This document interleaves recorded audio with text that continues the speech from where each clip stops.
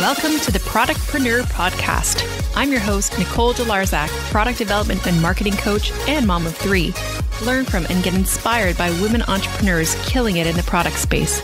Each episode, we will share the latest trends, proven strategies, and inside secrets of the product world, all designed to give you greater confidence to create your own success through a product venture. Let's do this. Hey guys, I want to take a quick minute to share with you about the Product Launch Lab.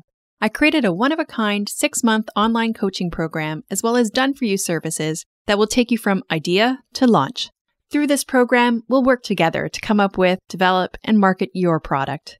You'll have my input, guidance, and support to rely on every step of the way. If you'd like more information, head on over to NicoleDelarzak.com and book a free strategy call to discuss your product idea. I'm so excited to introduce you to this guest today. Giovanna Aiello, or Gio for short, is a dear client of mine. A few months ago, she came to me with an idea that she couldn't let go of and wondered how to do something with it. We worked together, and in a few months, she solidified her concept, developed her brand, applied for a patent, and is now at the prototype stage. She is on her way to launching a meaningful brand that's made for moms during their postpartum days. In this episode, we chat about how she got her idea to the stage where it's at and her advice for other women with a product idea. Gio is a doula, birth photographer, and founder of Mindful Mummy Doula Services and Mumdies maternal underwear. By day, she is a mom to a busy 4-year-old little girl who definitely keeps her on her toes. Giovanna's goal as a doula and entrepreneur is to help mothers all over the world be supported and cared for when they need it the most, by putting moms first. Thanks so much for joining us today, Gio. I'm so happy you could make it. You are an amazing client of mine, and I'm so excited that the audience will be able to hear your story. It's amazing. Thank you for having me. Great. Well, let's start with, if you could tell us about your background and tell us how you got to where you are and what led you to start your own business, because I know you have a business and then you've also started to develop a product. Yeah. So my first business that I do every single day is I am a birth doula. I'm also a birth photographer. So I started that business pretty much after my daughter was born. So I used to work in the office 9 to 5 kind of job all day long. And after the birth of my daughter, which didn't go as smoothly as I had planned, in quotations, she really inspired me to start my journey as a doula. So I did all of that training and growing my business while on mat leave. And it just grew from there. So I didn't end up going back to work. I went back for actually 3 months, and then I decided to quit and pursue growing my doula business. You know, doing this business every day really helped me to understand what moms need, what they look for, you know, the support that they need, which led me to creating my new business, which is a product for moms. They're called Mumdies, which are an eco-friendly disposable underwear for moms who are pregnant and or in labor and for postpartum as well. Amazing. Yes, I'd love to dig into this idea. So when you came to me, you first said, you know, I've got this idea that won't get out of my head. And we often, those are the best ones because we just obsess over them. We're like, oh, I can't find this anywhere and nobody's doing it. I've got to do it. So can you tell us about those first moments when you're like, oh, I've got this idea. What was the problem you were solving and how come nobody's doing it? So I remember, you know, I attended quite a few births, and I remember coming home and saying to my husband that a lot of moms at the hospitals, they use these gigantic pads and these mesh underwear that seem to never fit anybody right. And they're not very comfortable. So I started recommending Depends, which are like a incontinent kind of underwear. And every time I mentioned this to one of my clients, their face would drop because they were like, you want me to wear a diaper? And I was like, yes, but it's very efficient, right? Because it absorbs a lot. So it's very functional for labor, but they never really quite fit right. You know, and just the idea of it, it's actually not made for women that are pregnant. So I remember mentioning it to my husband. I was like, how come there isn't anything out there like this? And he's like, well, if it isn't out there, then why don't you make it? And I was like, oh, that's a interesting idea. So I did a lot of research to see if the product exists, and it didn't. So I thought, okay, this is kind of interesting. So I decided to make it. Something that's specific for moms. Right. It's amazing because you have this idea, you have this problem that exists where people just didn't feel comfortable. And I know as a woman going through birth, I remember those times when you're super fragile and think products aren't made for women who've just gone through birth. It's just, there are it's more and more, but I find that I think in the earlier days, they didn't have products for postpartum women. So I think it's a brilliant idea. Can you tell us actually a little bit about the name Mumdies and what does it mean to you? How did you come up with it? So Mumdies literally is just mom undies meshed together. And I really just thought, I researched a few names actually, but honestly, this name, it popped into my head, literally while sleeping, and woke up with it. And it kind of just stuck in there, and it just made a lot of sense, and it's really cute. And I think it's very feminine, and it just very much suits moms and what they need the product for. Yeah, I love it. Yeah. It's so cute. Yeah. I love it. Yeah. And can you tell our listeners a bit about the process you went through to refine your product idea? Because I know when we started to speak, you were thinking about this idea and there were some other products you thought might also meet the same need.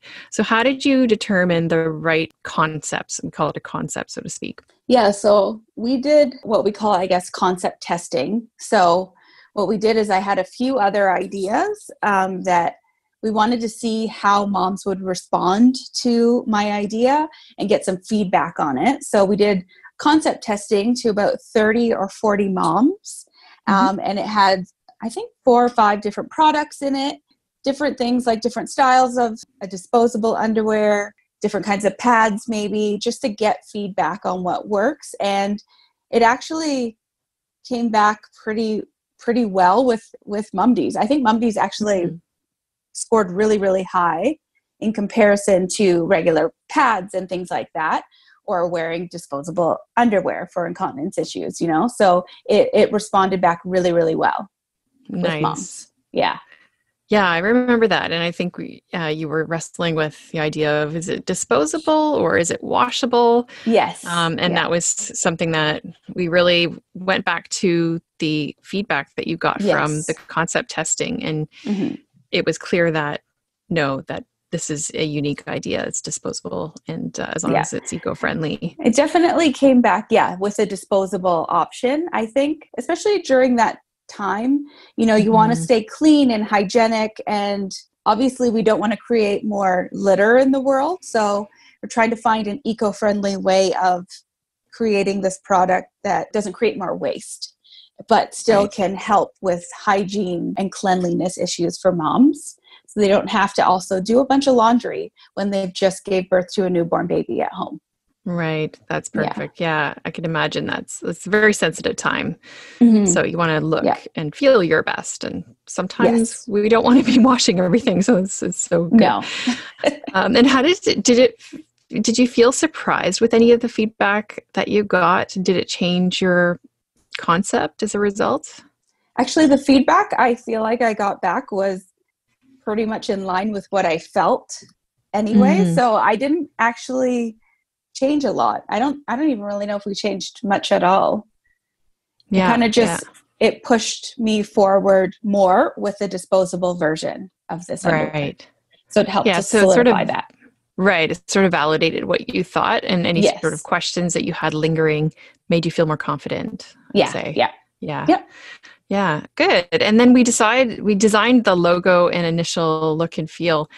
How did it feel to have a finished concept and brand guide? It was really cool, actually. It's like the first little baby step of seeing your product slowly start to come to life. And so, I mean, it was great. She did a great job, and she pretty much, I think she nailed it on the first go, Rachel. She did such a good job, and she just made it, I just wanted it to be super feminine and light, and nice little heart in it, like something just like the little loving extra care in it. And Right. it was great. It was great to see it, my whole brand story come to life. It was cool. Right.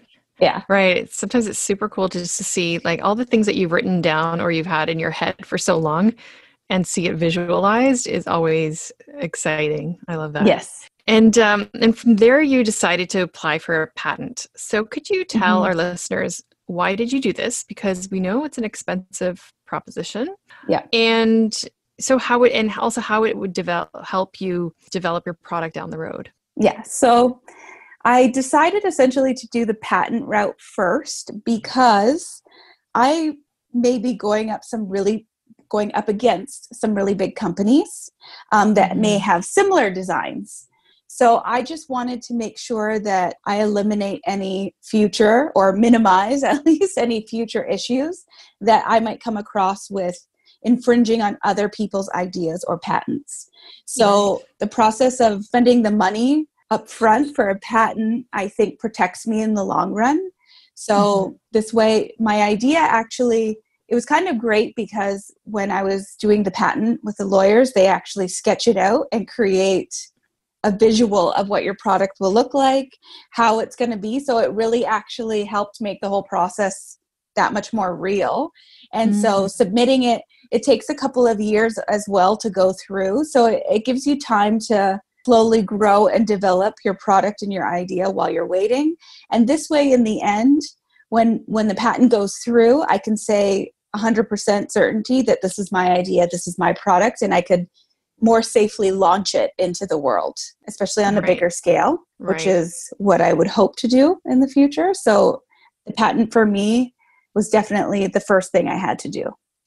Yeah, and I remember you were saying that if you were to go to manufacturers with this idea, you don't know who's going to take that idea and run with it as well. Yeah. So before you were going to talk to manufacturers or investors or anybody, you wanted that safety of knowing that you own the idea. Yeah. Exactly. Yeah. You got to be careful too. Yeah. Who you speak to, especially if you're going to be chatting with people in different countries, you don't know what's going to happen, with your idea.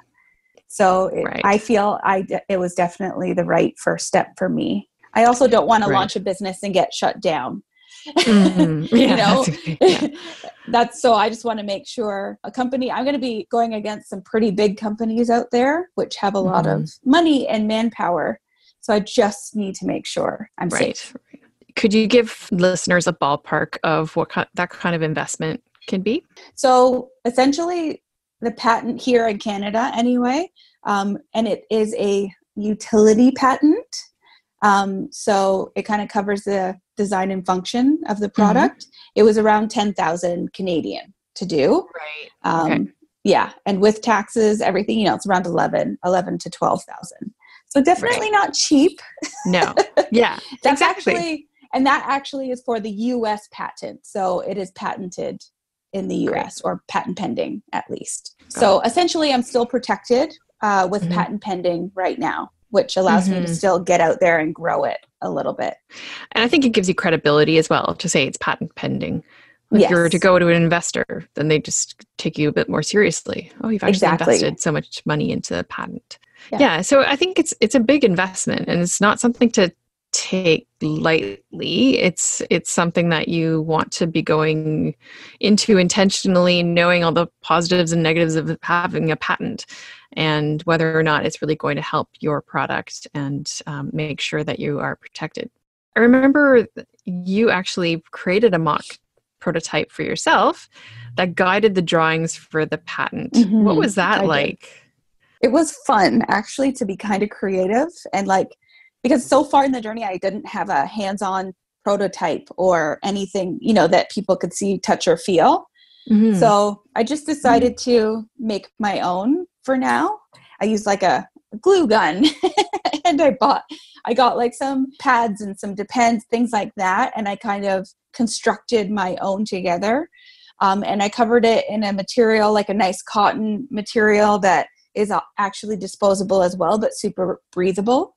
Just so you could get the feel for what I would like it to look like, the shape of it, so that it fits every mom's body and or belly super comfortably. So I could actually show that it can still be cute and feminine, even though it's got a functional process behind it. Yeah, so I think Yeah. that's really great because it shows people that you can actually develop your own mock prototype. It's not like a final prototype, obviously, Hmm. but you can actually do that at your kitchen table with scissors and a glue gun Hmm. and think about how you want the function to be, how you want it to look.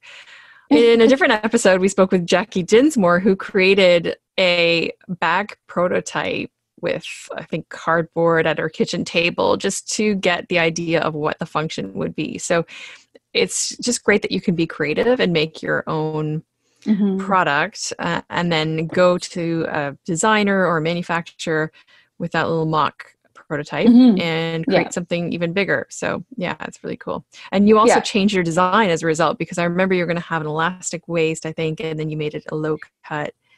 Yeah. Yes. I made a nice like V shape in the front because I thought that that would just fit everybody that much better than having a Right. super high waisted underwear up to your chin, things like that. So Yeah. making it in real life, actually, it did help quite a lot to really Right. refine it. And actually taking pictures of it and sending it to manufacturer, so they could see what it actually get a better idea. And with the pattern drawings, both together worked out really well, actually. That's Yeah. interesting. Cool. Yeah. And then you applied for the High Five grant, which is a grant where you can win. If you become the winner, you get a $5,000 investment. This is when you went public with your idea. Can you Yeah. tell us what that process was like and how did it feel to make your product idea public? Because you hadn't mentioned this product at all to people, and then suddenly you became a Yeah. finalist of the High Five grant. So I applied just to try it out to see what happens. So it's obviously for mom-owned businesses that are trying to make it in the world. And I actually made it to the top 8, which I was very surprised that I made it that far with not an actual product yet, but it was exciting. And so I applied, made it to the top 8, which is probably out of like 500 or 600 different people. I actually made it. So that was Cool. great. That's amazing. But then, we had to do a whole lot of social media promotion behind it, posts, videos, and I also had to have a website, which I did not have. So I essentially had to present my idea to the world in like a matter of a week. I think the Wow. whole thing was 7 days. And it was a whirlwind. It was crazy, but it was a lot of fun. And I think I did get a lot of support, but I was up against other mom-owned businesses that were already existing in the world and already had sales and a customer base. So I think I placed like 4th or 5th, which to me is still pretty good. Like I was very happy anyway. But yeah, it was great. It was a great way to like force me forward in the Right. world with my idea. It So was it was huge. definitely Yeah. something I needed. Yeah. Yeah, I remember that you launched your Instagram and your Yes. social media, and then you launched your website. I think you did that at night. You told me you stayed up late and Yeah. you created it at night. Yes. It It's was so like the cool. last minute. She's like, "Oh, we need your website." And I was like, "Oh, you need a website. Okay. Right. It was like 10 at night. It was launching the next morning. And I think I cried while creating this website. Good thing I bought the domain ahead of time. Yeah. And I essentially got it all together just to have something for people to look at Yeah. so they could see Right. what the product is. But it Yeah, went really well. that's Other than amazing. that. That's great. Congratulations for even Yeah. making it to the top 8 Thank and you. for getting your product out there into the world. That must have been scary. I know it's scary to Yeah. talk about your own idea and to hear feedback from other people. Yes. I got a lot of good feedback. My Instagram, it's actually grown a lot on its own, which is great. So it seems like it responds well out there, which is really good to know. For sure. I'm sure it Yeah. resonates with moms. Currently, your next step is to get a prototype from a manufacturer and choose a manufacturer. Yes. So what are you planning on doing? How are you planning on doing this? And I know you're looking at raising funds as well. Could you tell our listeners about that? Yes. Next step's definitely to get the prototype made and the samples made. I am going to keep applying for grants, especially as they pop up. There's lots of different grants and fundings for women all over. So I'm going to take that route. I'm also lightly exploring investors and things like that, which I know it can be a little challenging right now. That I feel like I'm kind of stuck between a rock and a hard place, trying to find investors, especially when you don't have a prototype yet. But I'm still going to put the idea out there and see what comes along. And then I'm also just working and saving money to go towards it, because I need to get the prototype made. So far, quotes I have aren't super expensive. Could be around $5,000 or so. So it's not a ton of money. So I will get there slowly but surely, but definitely open to possible investors that just love the idea and want to help women be a little more comfortable and less vulnerable in their everyday life, especially after birth and things like that. Yeah. So if there are listeners out there that know of any grants or funding sources that could help Gio, I'm sure she would love to hear from you. That would be amazing. And please reach out to her. Yeah. And great. That's great. So what would you say were the biggest changes you've experienced from us working together? Everything. I feel like I've never done this before remotely at all. My first business, it was essentially me promoting myself, not a product. So this is very different, and it's a very big learning curve. But I've grown so much, I think, just as an entrepreneur in my first business, and this has just made that more, I guess. So everything is different. It's been an amazing journey. It's been extremely challenging at times, because I also have to put myself out there in front of the world, and that is nerve-wracking. Right. I have to convince people essentially to believe in me and my product, and that is very different too, right? It's just it's challenging. Yeah, for sure. And I think you've come so far because you started from just an idea, and then you've tested things out, you've refined your concept. Now you've got a working prototype or like a mock prototype. So now it's just developing the product, which is, it's huge. Like from here, then you've got so much further that you can go in terms of launching it. And so it's super exciting. You've come so far.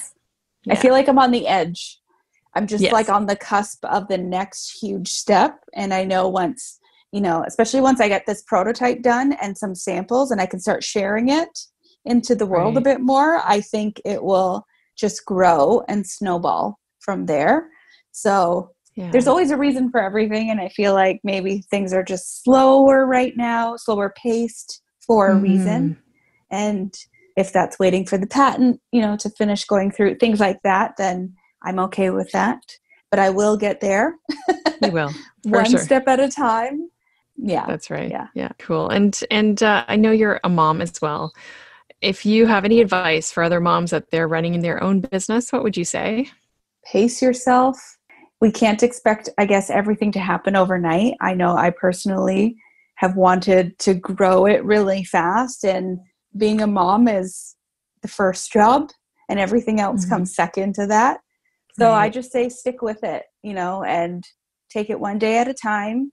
And sometimes we have a lot on our plates, I find, as moms and entrepreneurs and all those things. And we just got to juggle it and pace ourselves. That's my best advice, I think. I think, especially this time during COVID, where everyone's at home and you've got your daughter is at home. My kids are at home. I'm currently recording this in my son's room. I couldn't find another place to record in. And we're just all doing our best. So I think just having patience with yourself is really important. Yes. Yeah. That's all you can do right now is just be patient. I know that throughout your journey, there have been ups and downs. And I wonder if you could just give some guidance to our listeners who are also possibly developing their own product or in their own business and just wondering, will there be a better day, or how do I get through this? I feel like there are lots of ups and downs with this process of creating, finding the right people, the right manufacturer, things like that. It's challenging, but you really just have to stick it out and ride it out, because one day you might not come up with a lot of answers or, the answers that you want. And then the next day it's all laid out for you. So I just feel like you gotta ride it out and keep moving forward. And I try my best to stay focused on Mumdies, even if it's on the back burner for a little bit, like always have it there to work on and to continue to move forward with. So definitely lots of ups and downs, but you just have to keep questioning, calling the people, emailing, and pushing forward.